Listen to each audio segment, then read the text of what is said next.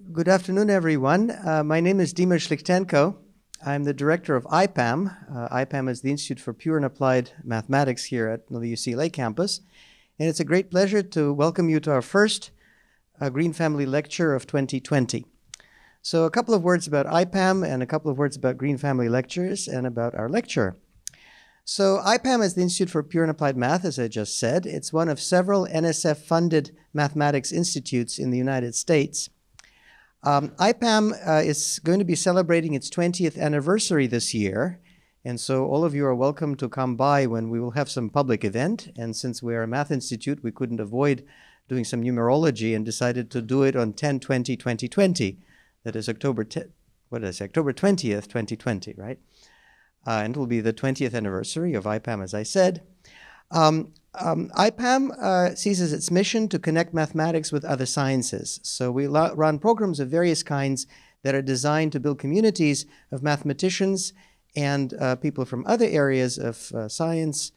That could be physical sciences, could be even social sciences, could be medical sciences, that want to come together and use mathematics to crack hard problems.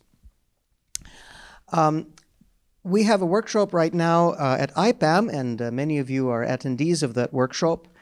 IPAM also runs long programs. It also runs a number of student-oriented programs, including our summer research program here at UCLA, also in Singapore, in Berlin, and Japan. And these are aimed both at undergraduate students, and some are aimed at graduate students. I would also like to mention Mark Green in this connection. Mark Green has been the founding director of IPAM.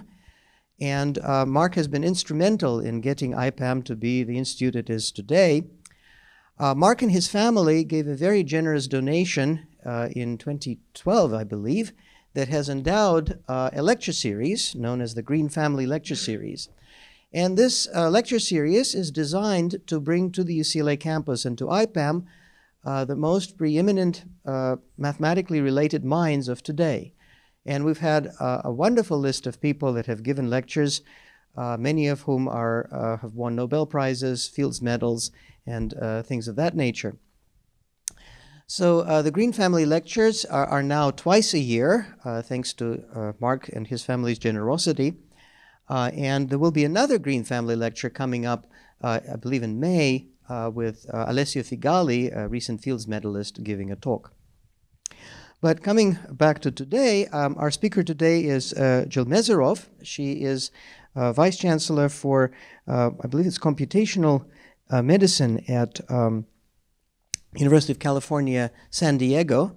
She is a mathematician, but her latest work concerns applications of mathematics in medicine. And as you see, the title of her talk today relates to how mathematics can be used in genomics and cancer research.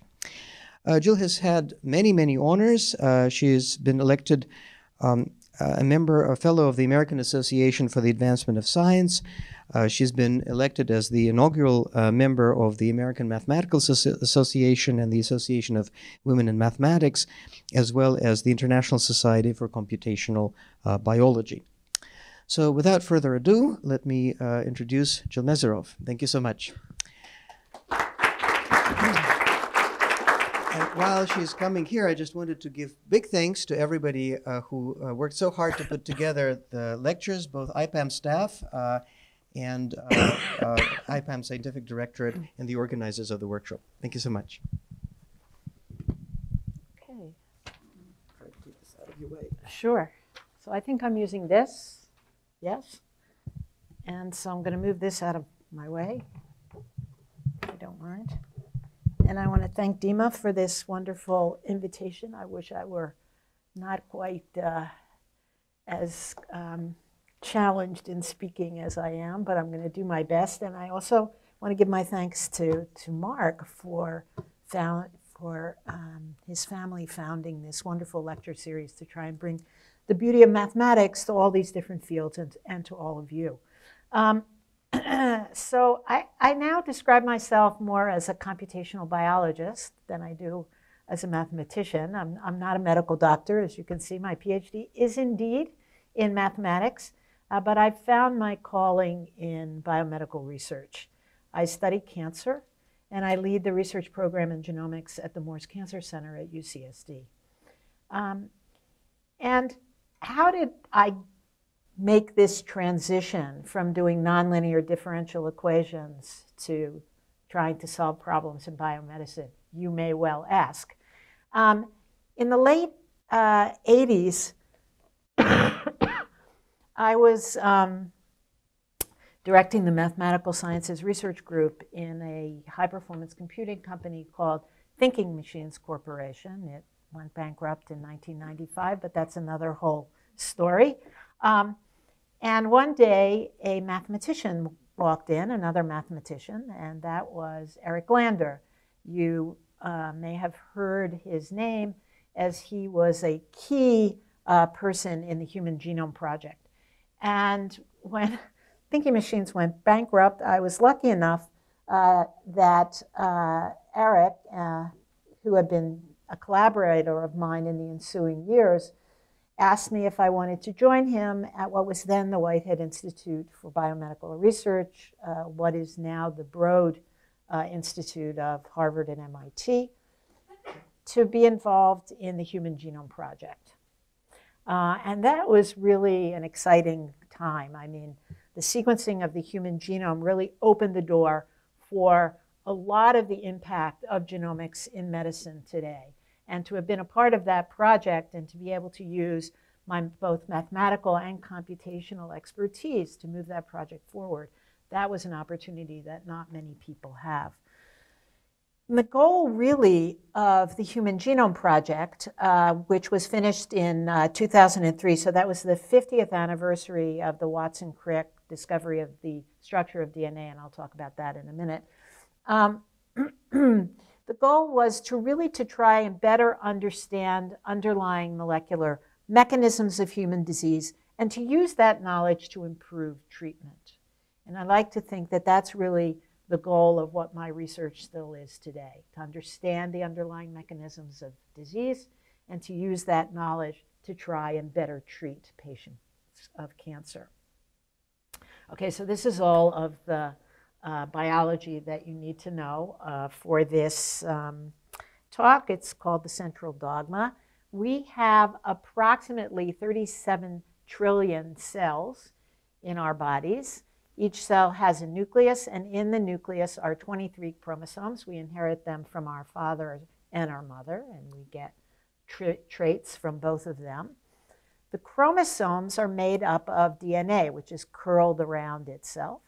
But what really catalyzes all of the biochemical reactions in our body, what's really the building blocks of life, are the proteins.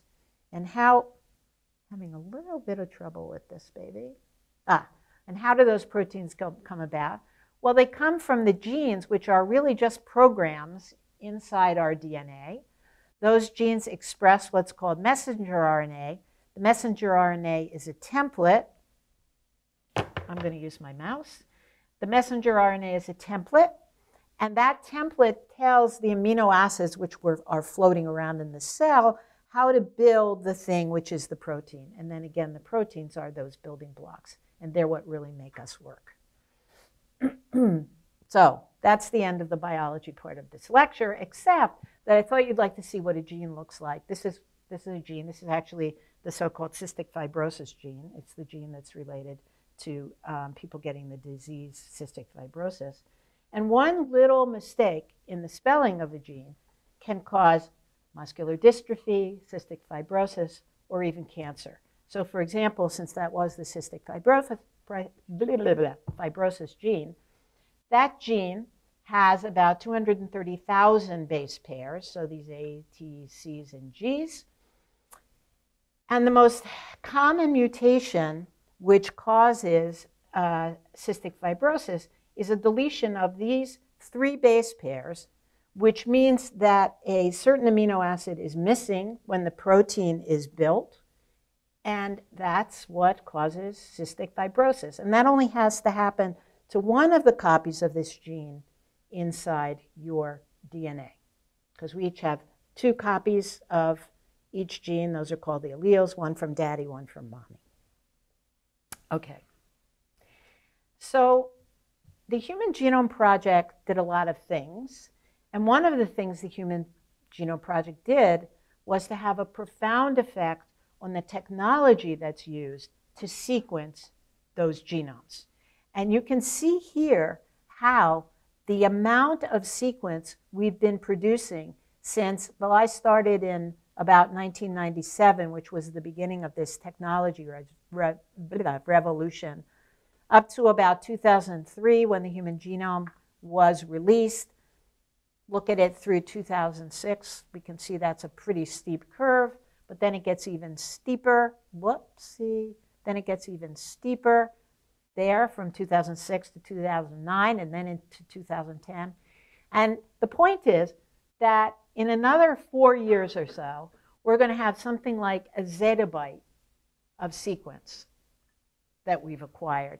That's a lot of sequence. If you put that sequence on DVDs and you stack them one on top of the other, they would go, I keep going the wrong way here, they would go halfway to the moon. That's a lot of data, a lot of data. But the question is, what do we want to do with all that data? You know, people talk about big data, big data, big data. It's one thing to have big data. It's another thing to do something meaningful with that data. And so that's what we really want to do.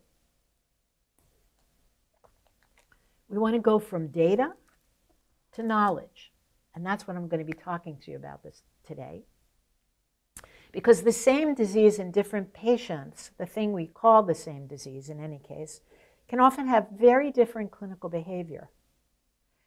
And the question is, how do we acquire and integrate all the different kinds of data that we can acquire now to help us understand? Once again, we go back to the mechanisms, underlying molecular mechanisms of disease, and then to better customize the treatment of disease for individual patients. Lest you think this is a new idea, it's one of my favorite quotes over here. So Celsus lived in like the 1st century AD. And what he says is, no one, however, except for time and experiment, can have the skill to distinguish cacothes, which admits of being treated, from a carcinoma, which does not. In other words, he's talking about stratifying patients on what the outcome, what their outcome will be to a treatment regimen. So this is an old problem, and we're still working on it today. Now, again, because of all this technology that we have now, it's not only gotten us a lot more data, but it's much cheaper to get that data. So it cost about something like $100 million to sequence the human genome originally, and now we can sequence genomes for a couple of $1,000, depending on how deeply, what we say deeply, we want to sequence those genomes. And what that means is that starting in around 2006, there have been over 20,000 tumors, patient tumors that have been sequenced and made publicly available for researchers like me to use in their work. 20,000 tumors. And part of the challenge of doing that work was actually to get the tumors from the patients. That was almost the hardest part of it. And this doesn't include the clinical sequencing that's being done now of patient tumors, because those are not necessarily released publicly. And that can be another challenge in the work we do. So why isn't the problem solved? Well, the problem isn't solved because there's this heterogeneity. Mutations are rare. They vary across different tumors, even of the same type. They certainly vary across different tumor types. The variants in breast cancer look different than the variants in colon cancer, look different from the variants in lung cancer. But if you take two patients, both of whom have lung cancer, their tumors may have very different variants too. So there's a lot of heterogeneity across tumors, tumor cells, and patients. And that makes it hard to do this kind of work. Nonetheless, there's been some progress. And this is work that was done even before the human genome was released. And so we didn't have all these tumor sequences that we could use. And one case was that about 10% of lung cancer patients responded to a drug called Iressa, I always have trouble with these inib drug names, pronouncing them. Gefitinib. And only 10% of patients responded. And in fact, that was linked to a mutation in the EGFR gene, in one gene. All right? Now, in melanoma, a kind of similar thing was found. Namely, in a gene called BRAF, a mutation was identified in many melanoma tumors, and a particular inhibitor was developed in about 2010, so that took almost 10 years, called, here I go again, Verumat, yes, okay? And so here's a patient. You see all these melanoma tumors here. And 15 weeks later, wow, look at that. Targeted therapy gets rid of all that melanoma. Are we done? Anybody want to guess? Are we done? No, we are not done, or I wouldn't be giving this talk. So about 8 weeks later, look what happened. All these tumors came back, most of them in the same place that the original tumor was. So what does that tell you? That tells you that resistance is a problem, that tumors respond to drugs and then they become resistant to drugs, and we don't always understand why. So once again, I just want to go back to this slide and remind you about this challenge of heterogeneity. So because of that challenge of heterogeneity, and because even if we know what the variant is and we treat it, that might not be enough. We might get resistance and the tumor may come back. I'm telling you now that DNA sequence is not enough to solve the problems of cancer. We need to know more than just the variants in the tumor's DNA, in the tumor's structural or genetic makeup. And that in fact, what we need to add to that is what I call functional data, which is the activation of all these genes and proteins that I was talking about at the beginning, right? Whether they're upregulated, downregulated, whether they're active, whether they're so-called repressed, and so on. And to combine all of that additional information with clinical data, data about the patients, we call it phenotype often, and previous knowledge, things that have been known. And what are we going to do with all of that? We're going to better understand underlying molecular mechanisms of disease to enable us to do better diagnosis and understand which patients might respond to treatment better. And, excuse me, and then, of course, to make all of that work help us find new therapies that might work even better. So mechanism, clinical care, new therapies. And to do that, we need to go from all that big data to these goals that we care about. We need mathematical models and computation to make some sense and get some knowledge out of all that big data. Okay. And how do we do that? Well, one of the techniques that we use very heavily is something called machine learning. So machine learning is actually something that's been used in the marketing and financial fields for a long time and sort of came over into biology once we had a lot more data that we could mine with it. And the idea is, can we find patterns in large data sets? So what can I say about all the people who rent Star Wars movies? And can I use that to learn something about other movies and products those people are about, might buy? And maybe what other customers in my marketing database are likely to rent science fiction. So this is kind of a targeted marketing problem. You know, when I started giving this talk, I used to talk about targeted things that you would get from like Land's End. You know, I used to get this, what are those? Nobody gets those things anymore. Catalogs, right? You would get a targeted catalog. Like I always got a targeted catalog for cashmere. What can I tell you? Nice and soft, nice and warm, you know.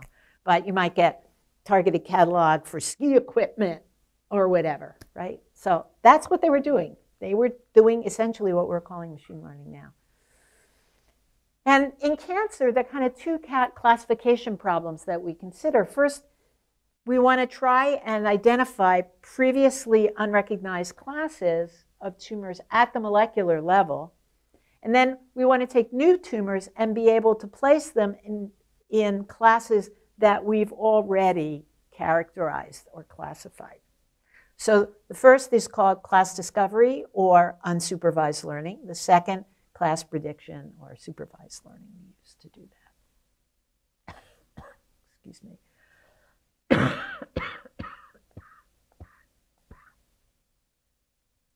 Okay.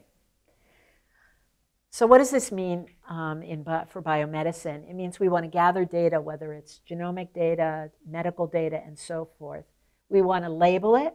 We might label it according to some phenotypic or clinical data that we have, or we might want to do some class discovery and label it that way ourselves.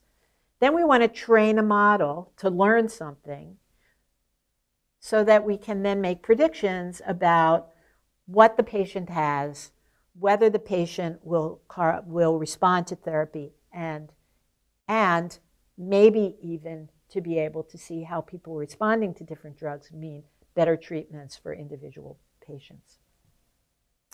So I'm going to tell you a story now. And that story is about the first machine learning project I did in cancer. And it was to identify subtypes of leukemia at the molecular level.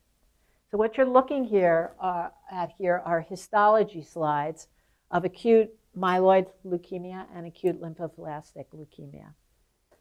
And can anybody tell the difference? This is going to be a quiet audience, right? They look pretty similar, don't they? Yeah, some are smushed, some are, but they look pretty different, right? Okay. So they are different. So that was what we wanted to know. So first of all, the difference between lymphoblastic and myeloid leukemia took about 20 years of basic science research, and it was done by a guy named Sidney Farber. You may have heard of him because of the Dana-Farber Cancer Institute in Boston, very famous guy. And he was the first person to treat kids who had leukemia with chemicals, so chemotherapy. And the reason it's important to know whether someone has acute lymphoblastic or acute myeloid leukemia is because they have very different treatment regimens. One, a long chemotherapy regimen followed by cranial radiation. The other, a short chemotherapy regimen followed by a bone marrow transplant. So you really have to know the difference. And people could tell the difference. There were a number of clinical tests that were used to distinguish the two types of leukemia. Morphology, somebody pointed out, they look more squished together and they look more separate, right? That's called morphology. Immunohistochemistry, so that's staining slides to see if certain genes are expressed in one or the other. Immunophenotyping and cytogenetics. So a bunch of different things were used. But it took some expert interpretation by gifted pathologists, and errors still occurred. And we were asking the question, okay, could we do this at the molecular level? So if we looked at the expression level of all the genes in a patient who had leukemia, could we tell if he had or she had acute myeloid or acute lymphoblastic leukemia? That was the question we asked, and we asked that in about 1997. So this is some early work at the birth of this kind of work. So this is what the data looks like. I'm going to show it to you this way, although sometimes I kind of flip this array around in later slides, and you'll forgive me for that. But red means a gene is very active. Blue means it's repressed, not so active. Each one of these columns represents a different gene, and each one of these rows represents a sample from a different patient. Okay? What is that? Oh, you mathematicians in the audience. It's a matrix, right? See, all I do is linear algebra. I just do linear algebra all the time. Okay, so here it is. These are real patient samples. ALL at the top, AML at the bottom. These are the genes that are most highly associated with upregulation or activity in ALL, and these are the genes who are more active in AML, okay? And there are 25 of each of them. So if I now show you a patient's data, is that AML or ALL? Come on, all of you, come on. What is it? AML, excellent. And what about this guy? Same, AML. And what about this guy? You've just learned to distinguish, based on these 50 genes, who's got AML and who's got ALL, right? So now I'm telling you that I can do that. I can teach a computer to do that. The same way that you just learned to do it with those labeled samples, I can teach a computer to do that, and that's what we did. So given all these are all the AML samples, these are all the things that are probably ALL patients, done. So we built a predictor. We used 3 different machine learning techniques. They all were 100% accurate, right? And in fact, if we threw away all the labels and we just clustered the samples, we divided the patient population into T-cell ALL, B-cell ALL, and AML. So we could rediscover those classes. Now, this was our first project of this sort, and we were like super excited about it. What we didn't understand at the time was that the signal in this data was like super strong. I once had a colleague say to me, I could tell, I can name that song in 5 notes. I can name that song in 4 notes. He claimed, I can name that leukemia in 1 gene. I don't know if you could do it with 1 gene, but it's certainly true that almost any machine learning algorithm you threw at this data, the signal was, there were hundreds and hundreds of genes that were very closely associated with AML or with ALL. And that made this an easier problem. We didn't know at the time that that was going to be the case, but that turned out to be the case. So now I'm going to come forward a few years and tell you a somewhat longer story about precision medicine at work. And I'm going to tell you this story about a similar kind of problem where the signal is not so easy to see, where the signal is not so strong. So for the last 20 years, I've been working on a pediatric brain tumor called medulloblastoma. This is a pretty devastating disease, I want to tell you. And although 65 or 70% of patients survive what's called standard of care treatment, the treatment involves radiating the brain and the spine of very young children.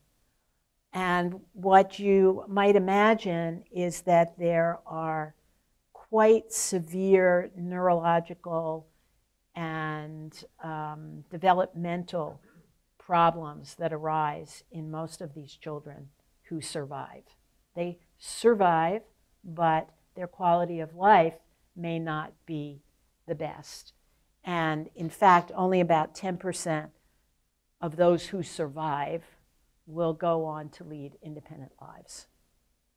So the ability to titrate treatment, that is to figure out which of these children are going to respond well to the standard of care and which of them are not going to respond as well to the standard of care, might enable us to titrate their treatment somewhat, right?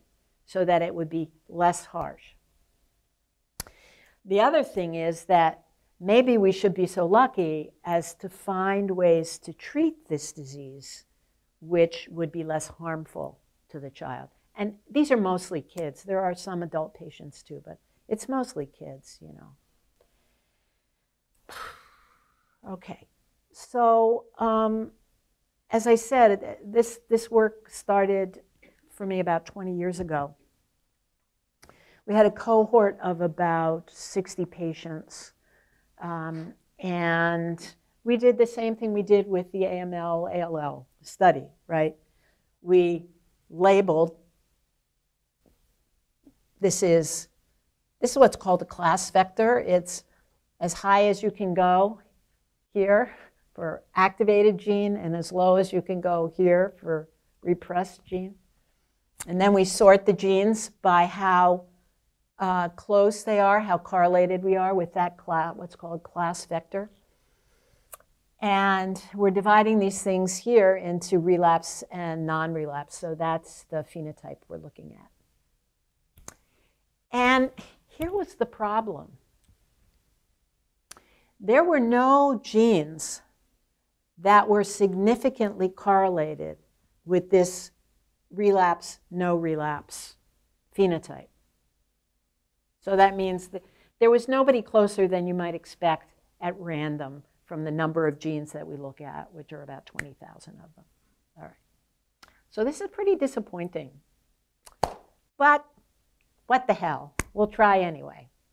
And so we built a classifier, predictor of outcome, and we used 10 genes from the no relapse type and 10 genes from the relapse type. You can see them here. You can see they're not as strong as the ones were for the AML-ALL case too. And then we did something which is called cross-validation. And let me tell you what cross-validation means. It means you take two samples out of your what's called cohort, out of the patients, one from each phenotype, okay? And then you build your model, you build your predictor, and then you try and predict what those two patients are. Are they relapse or non-relapse? And you know the answer because you have that data, right? And you do that again and again and again and again. That's called cross-validation. And then you say, okay, well, how often was I right and how often was I wrong? And the answer was, well, I'm accurate about 78% of the time and to tell you whether it's relapse or non-relapse. And that actually turns out to be better than the clinical prognosis at the time for patients, which basically depended on their histology and whether the tumors had metastasized or not. But there's a problem here. This is a perfect example of what we in the biz call overtraining, right? We didn't have an independent validation set to test this on. And in fact, when we started doing that, this predictor doesn't generalize at all. It works great on this one set where we did all the work and we had all the same patients, and of course they were all treated the same way. That's a given, right? So it doesn't work very well, and there's no insight into therapy or mechanism. Okay, so what next? Well, we don't give up. So the first thing we do is we say, well, one thing we need is we need to get more samples. And we need to find out why the signal is not very strong here. What's the problem here? Why are we not having a strong signal? So over the next 5 years, we gathered a larger cohort of about 300 samples. And we clustered the expression data to uncover, right, the different molecular subtypes of medulloblastoma, right? That's the class discovery piece. And by the way, here's the matrix again. This time, the rows are the genes and the columns are the samples, or the tumors. And the way we like to cluster things is we use a matrix factorization method called non-negative matrix factorization. I'm not going to bore you with the details of it. If you want to see that, you have to come on Wednesday. But again, it's all matrices. I have a very good friend and colleague from when I was at the Broad who says that all the time, you know. Computational biology is just about matrices. It's a bit of an exaggeration, but that's okay. So what we found was that there were 6 different molecular subtypes. And you can see that there's still some heterogeneity in there, in that pink and blue gram, right? But there are 6 different subtypes. This one is fairly homogeneous. That happens to be the one where the so-called Wnt pathway is activated. But the other ones are a little bit heterogeneous. And if you look, you can see there's some similarities between C1 and C5 and C2 and C4. And I'm going to talk more about that tomorrow. So you can come tomorrow and see what's going on there. So 6 subtypes. So then we said, okay, let's see what the survival curves look like for these 6 subtypes. And here they are.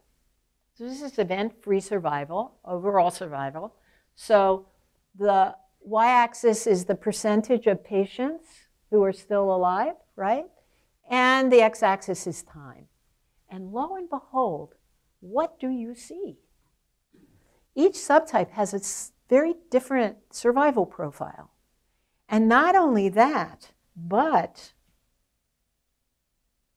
this C1 subtype is really driving the poor outcome.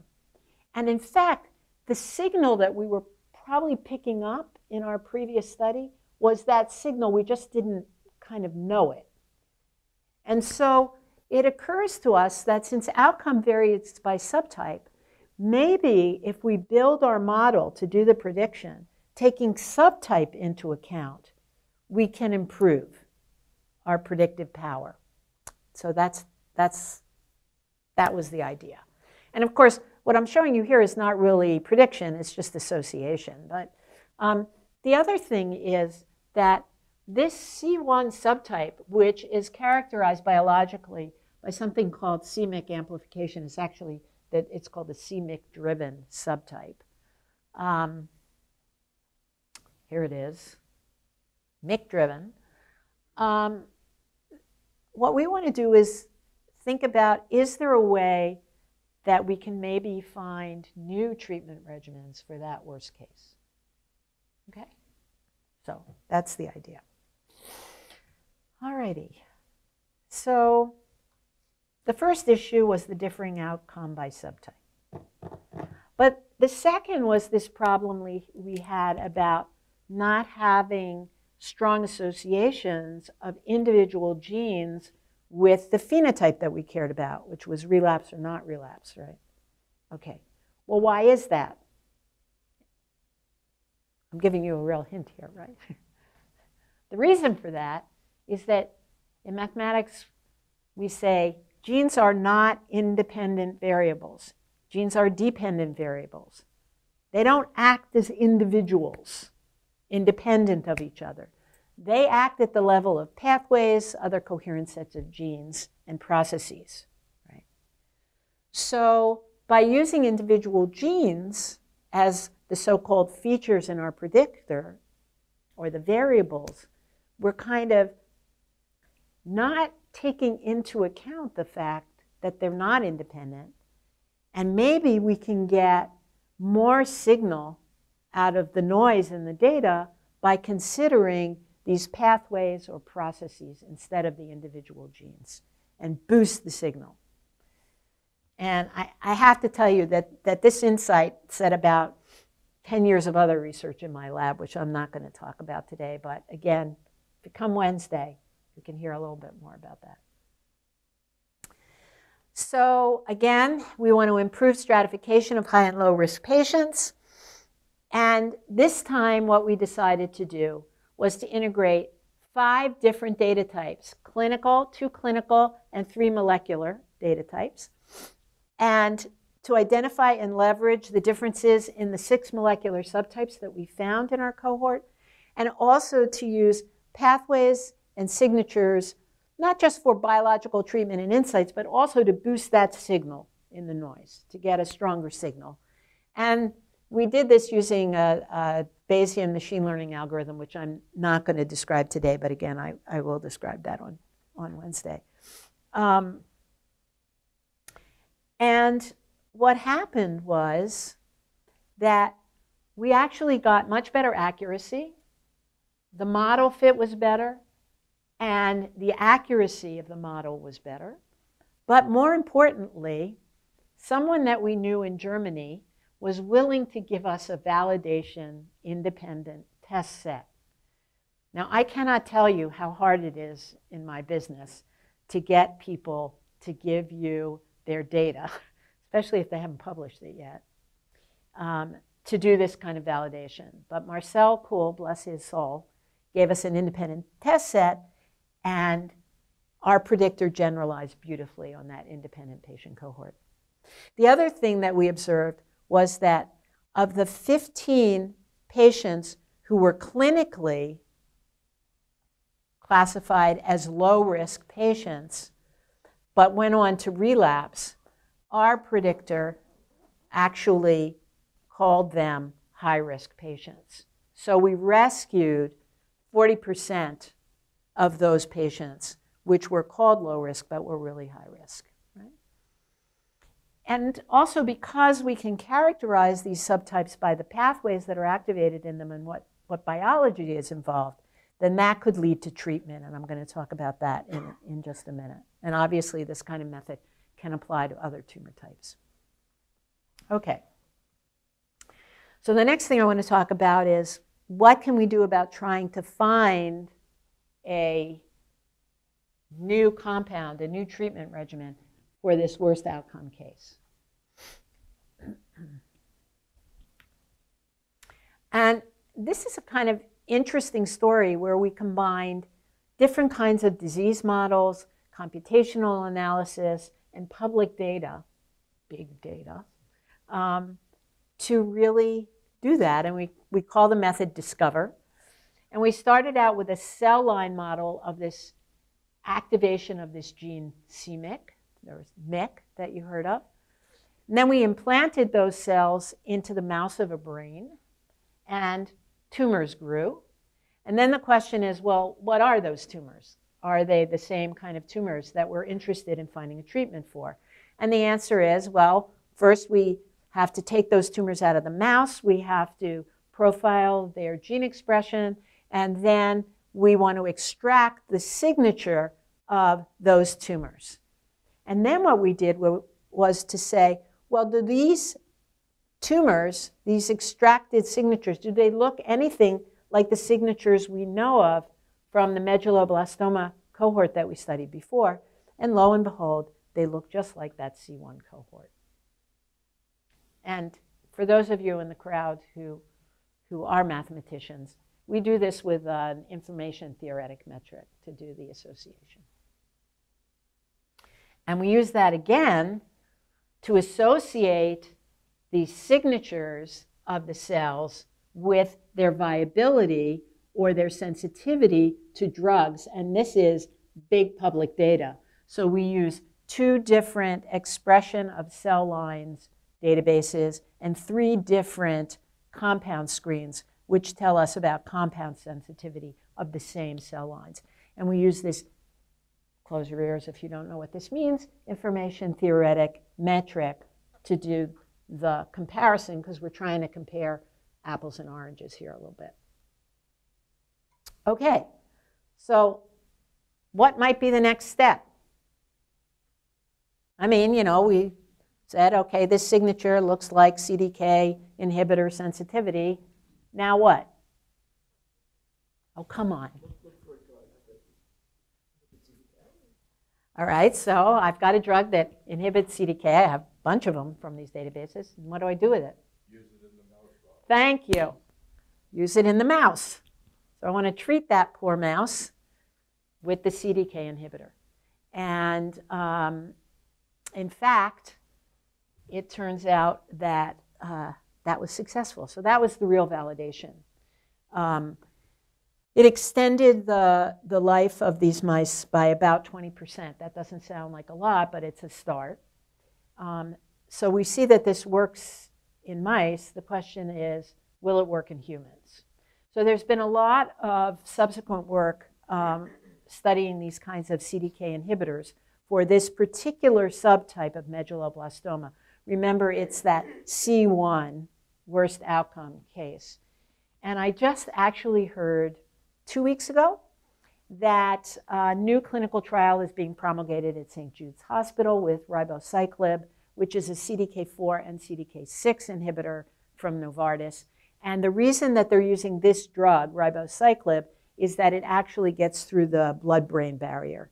That's one of the problems with trying to treat brain cancer, is you got to get through this barrier to the brain. Okay, so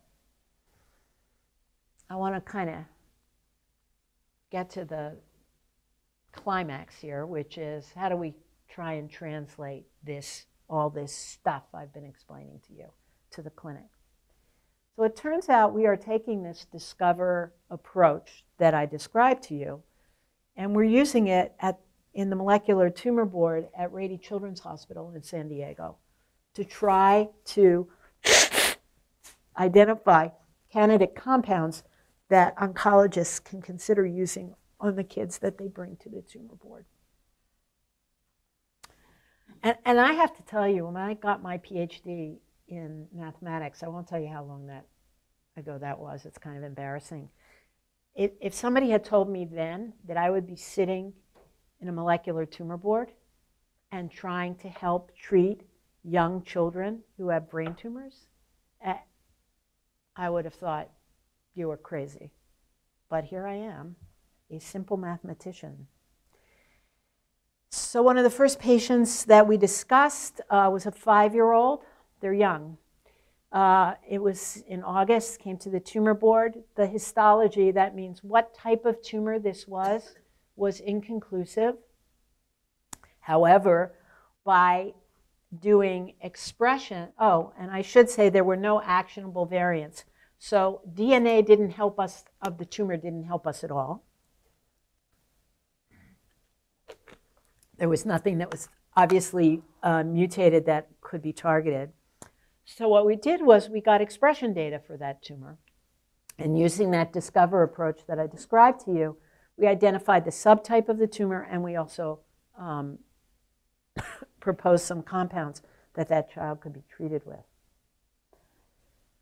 Another example of the application of discover was this 13-year-old patient. This is really sad. I mean, I have to tell you, the days I sit on the tumor board, they are really sad days for me. These kids don't come to us until they've relapsed a number of times. And the outlook for them, no matter what we suggest, is not good. Nonetheless, the hope is that we make a difference at this stage, which then can be used at the primary stage, or the time of diagnosis. So here, this was a 13-year-old patient, an older patient, who was first diagnosed in April of 2015. They did a subtotal resection, so they didn't take out the whole tumor. And the histology was an atypical central neurocytoma. You can see 6 months later, the tumor progressed. They did a full resection at that time, and you can see where this tumor is. It's that black mess over there. And then they treated him with x-rays. And then about 6 months later, he progressed again, was treated with Avastin. And then he hung in for about 1.5 years until he recurred again. And once again, there were no actionable variants. So we used the discover approach on the expression profile of this patient's tumor. And what we found were these BRAF inhibitors coming up at the top of the list of proposed drugs. And so the therapy that was chosen was based on discover, was an RTK inhibitor with BRAF V600 activity, which is what had shown up on the list. Now, this is not an official clinical trial yet. This is not at the level of an official clinical trial. I always try and make that clear in my talks. what happens is we run the Discover. We give the oncologists a list of what are the top candidates that come out of the algorithm. And they consider them, given the additional things that they know about the clinical data, about the patient, about the drugs, and so on. So there's no magic here. There's a lot of other things going on. So to date, we've done 29 of these cases. Excuse me. And the 30th is going to be done this Friday. We meet once a month to review these kids, and I don't know, it's heartrending. It's really heartrending. So let's change the topic for a minute. And what do we do with all these methods that we develop?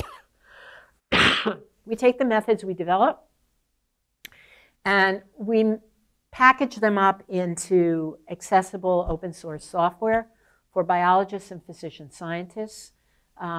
We've been doing this since 2002. We have about 500,000 users worldwide and about 30,000 citations.